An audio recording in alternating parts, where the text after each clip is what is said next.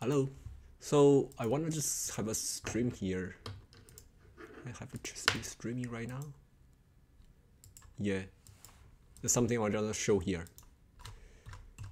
Now, I'm sorry. I have to say something about this because I just read this thing again. Read this thing again. Now, I just randomly read some thread on the internet. The first say is about Linux is everywhere, whatever. It's just Linux patches security vulnerability is very fast. I don't care that part. But first they are talking about log4j, right? Log4j is not memory safety bug, right? They are saying, oh, but log4j is a huge issue. It's in Java. The issues with Java. But then they start to say Rust. I don't know. The log4j and Rust. What does anything what does anything to do with Java with Rust? Nothing, right? They are basically, even this is doing the same. Rust is safer than Java, right?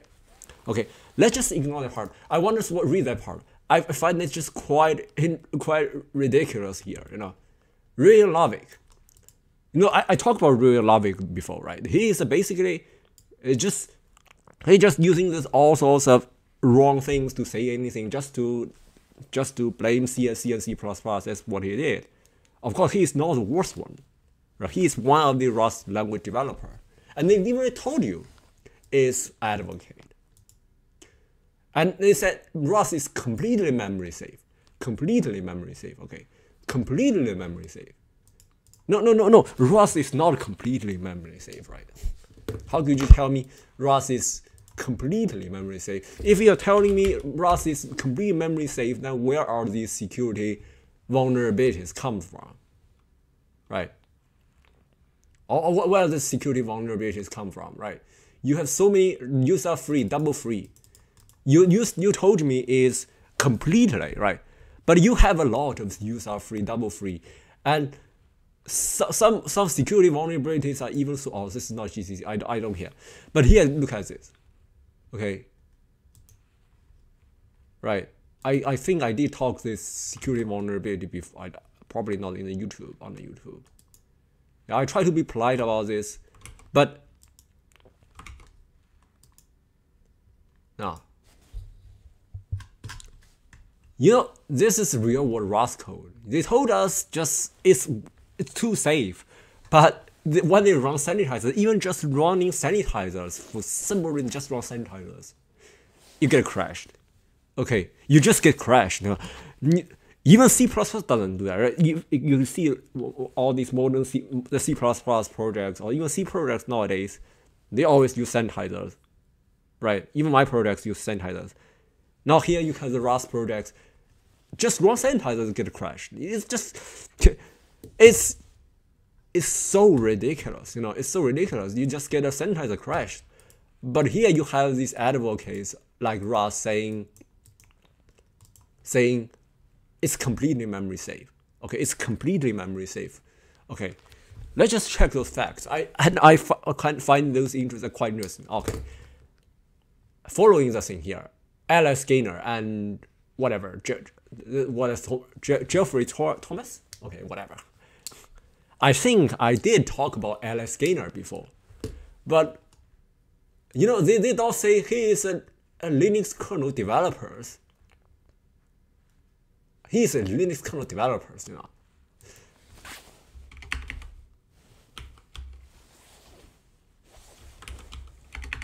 So I love this part. Okay, so let's just go to the. I think Alex Gaynor is in this repository. Okay, let's just see. Did he has he ever just commit anything before that? Okay, this is basically merging code from the upstream.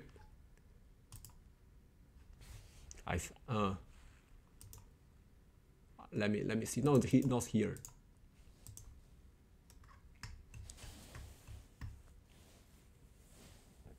Right, he's not even merging. He's mostly not merging code. The code who write are mostly other people, right? How could you say he is a Rust language? How is he a Rust kernel developer, a Linux kernel developer? If you ask Linus Torvald, is Alex Gaynor a kernel developer? He will just laugh at you, right? He will just laugh at you. And they are saying he is a Rust. Let me just find. I cannot even find where did he put here. No, right? I cannot even find his account anymore. Right? Now he is saying, these people are saying he's a Linux kernel developer. But everything he did, like I mentioned before, he just to bitch C and C++, right? Just how bad C and C++ is. C++ killed their mom, right? So, I just go to the link. Okay, here goes the link. We just trace back all the links here. What are you gonna see with it? Okay, so the link is here, right? It's basically old lies we've been told again and again, right? Now I couldn't find it interesting. First, they're saying Chrome has only 49% of security vulnerabilities are memory safety bugs. But before they said it was around 70%, 90% of security vulnerabilities are because of using memory safety bugs. Now they're saying it's 49%. The data is quite arbitrary. They just randomly change data, right? You just plainly lie, right? Just plainly lie. How do you tell me now it's 49%? You said it was 70%. And what about Firefox? Why Firefox is 72%? Wasn't some part of Firefox being rewritten in Rust? But why still 72% of security vulnerabilities are memory safety bugs? This data is just not even consistent, right? The data is just makes no sense, right? Now you might say it's fluctuating, but how could you say just fluctuating from 75% to 49% in 2019? I don't know. I don't know. I honestly don't know how they are doing the statistics. Yeah. Now, the Firefox. Firefox. You think Firefox doesn't have Rust security vulnerabilities that's taken part of it? Go and read those security vulnerabilities. Tons of them in the Firefox are Rust because of using the Rust code did. I think I showed that before. I don't want to show it again. You can all watch my previous videos. But kernel space. How is Android and Ubuntu kernel space? It's not kernel, right? Android and Ubuntu are not kernel, right? Linux, that's just Linux distribution. How is that kernel? Kernel is just written in the Linux kernel. Those parts are not kernel. Okay, so root cause is all, they blame all security vulnerabilities on C and C++ always, right? Now, before they are saying it's Java's problem, now they are blaming C and C++. Even in this thread, in this post has nothing to do with C and C++ in the first place. But they're gonna blame C and C++ for everything.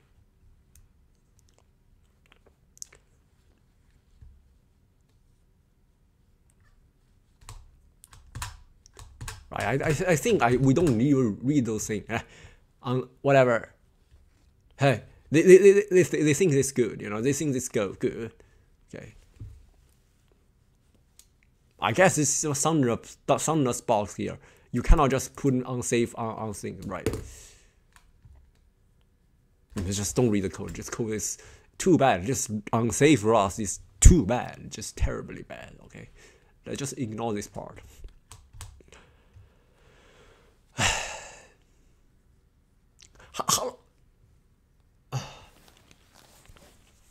They truly believe the code is good. They truly believe that. They just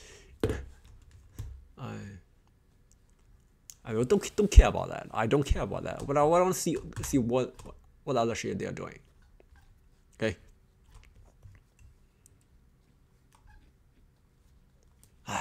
This is to show the mod. I even showed that module in FastIO, right? Even FastIO has a Linux kernel module I showed before. Now, of course, they're gonna just blaming C++ again for modern C++ won't save us. Now, he is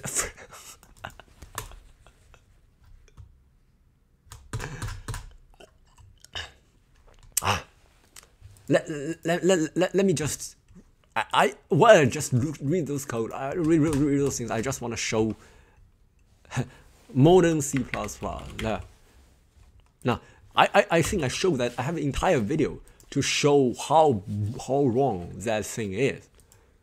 Right? You can go back to watch the video. Right? Particularly this part. Okay.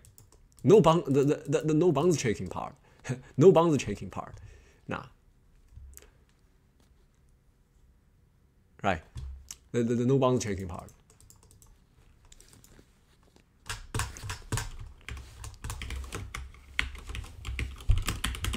Now, nobody say that. Nobody say that. Okay. Nobody say you are not allowed to check bounds. Right. It's just plainly lie. It's just plainly lie. Right. In fact, I showed that video why you need to put glibc assertions here. Is that it just has bound checking. How do you say it's not? Let's just go to the leaves to C++ to see the source code of span. Right? So see how span is written. Now we'll use std. I guess those people don't even know where the file is located, even in the GCC source repository. Okay, let's just go to the operator. Okay, look here. Okay, you told me it's no bound checking. Dude, you have no idea what you're even talking about, dude.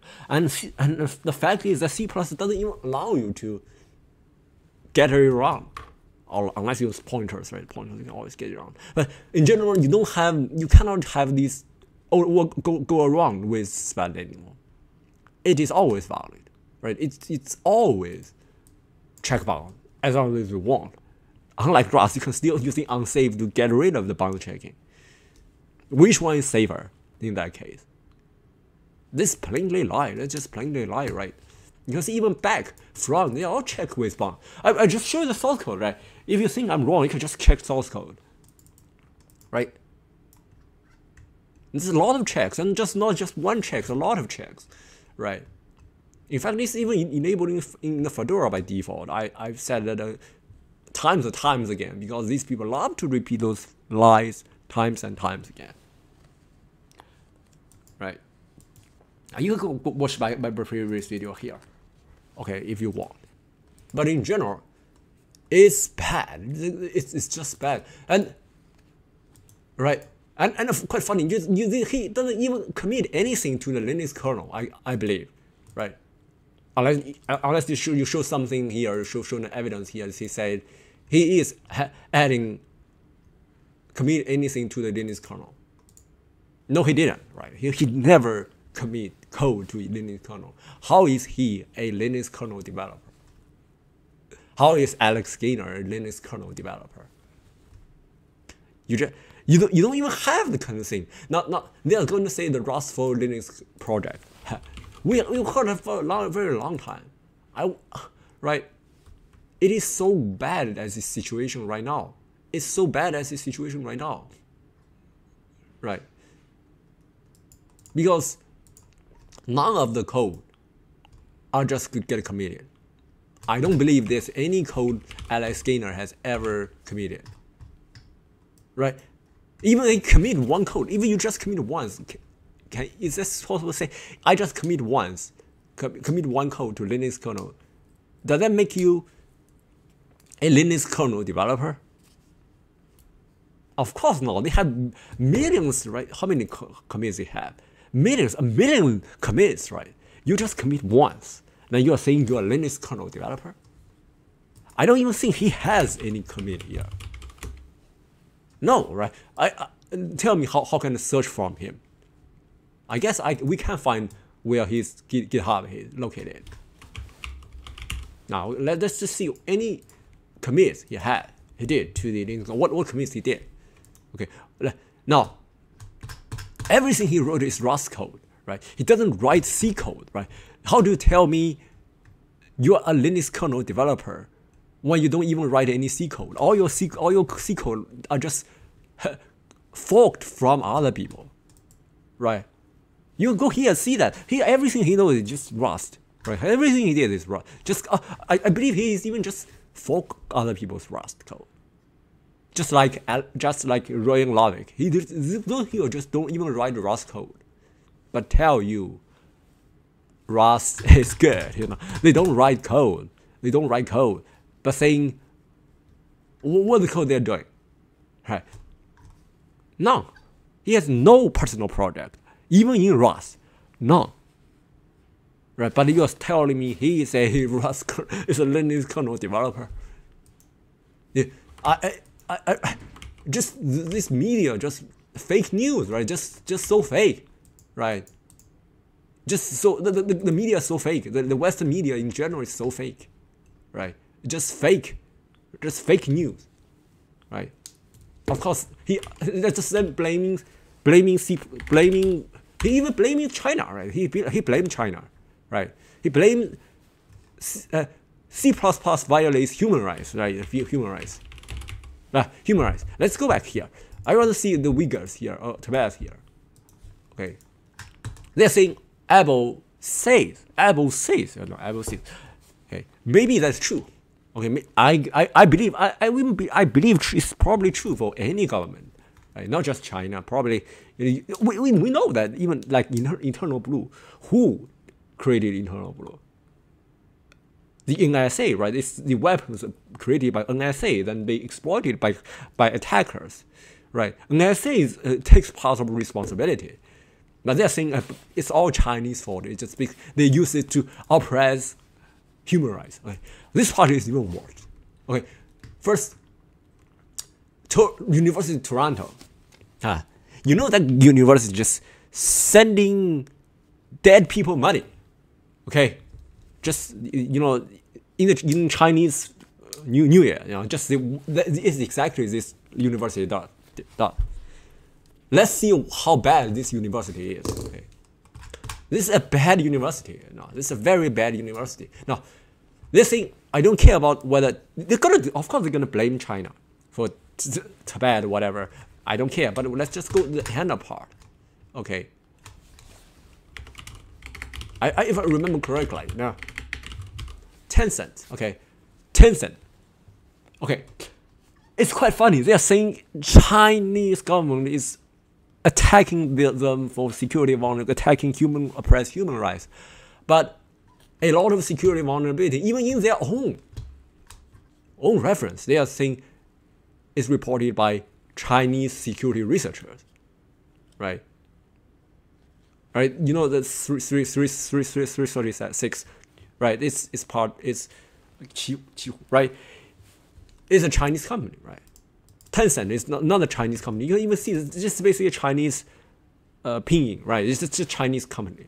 Chinese companies are doing that, right?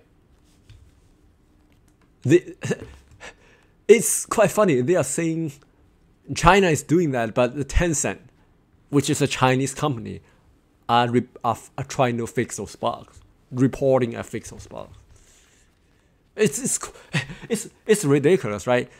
Right? It's ridiculous. You know, they're just blaming China for everything right now. Even this has nothing to do with China for anything, right? So they just blatantly lie, and he himself. Okay, let's go back to his part. He said he's worked for the government. Okay, he worked for the government. Now here saying he is a Linux kernel developer. Even he himself doesn't say he's a Linux kernel developer. But here the advocates, he said, hey, Alex Gaynor is a Linux kernel developer. I don't understand. You know, I don't understand. I just don't understand. I think particularly at this stage, I think there's a very high chance Rust for Linux project is over. Maybe it's not over, right? But at this point, it's basically over. It is far from getting merged into kernel. They don't even know how to merge into kernel, and They told us even before 6.1113, whatever, a very old version with it. Now it's 5.17.7. It's been on basically 2 years. I think we have heard about that for basically 2 years. But it's still far from getting merged in the kernel. It's still far from doing that. Even get merged, it's going to still write driver things. Nobody knows whether you even get seriously used. They said they were. Right? They basically advocate. Everything they did just advocating, repeating the same lies over and over again. So I'll stop streaming, and if you have questions, you can put comment sections here. And I hope you learned something. And I just find it's quite ridiculous now. It starts from blaming Java to blaming C and C++, to create fake news, to say Alex Gaynor and all these people are Linux kernel developers, then start blaming China, then go back to blaming other people, bring everything, right? This is what they did, right? Even China helped them fix those bugs, right? The Chinese company helped them fix bugs. They're still saying, hey, China is doing that thing. China is deliberately to attack them. Funny, you know? It's quite funny. So, Rust is a cult. You know, it's just basically a cult at this point. I would just say Rust is a cult. Particularly the language developers. Probably every user isn't like toxic, but the language developer is very bad, very terrible. It's horrible. Okay, that's